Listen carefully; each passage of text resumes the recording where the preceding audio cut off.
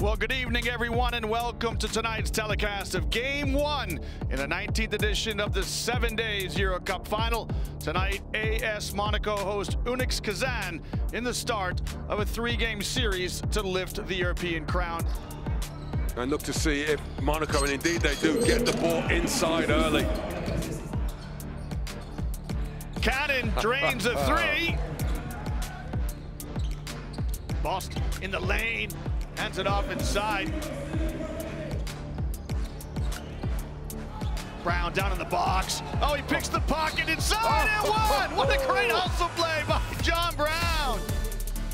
Klemenko goes strong to the cylinder. Good close out by Theodore. Gray gets in the lane and converts a hard-nosed basket. Well, here's your score at the end of the first half. It is AS Monaco 42, Unix Kazan 44. Lazor spins in the lane and lays it up and in. Goodness me, Martin. Klemenko couldn't believe how open he was. Gray, little up fake. He's got all kinds of time to think about it, and he knocks down a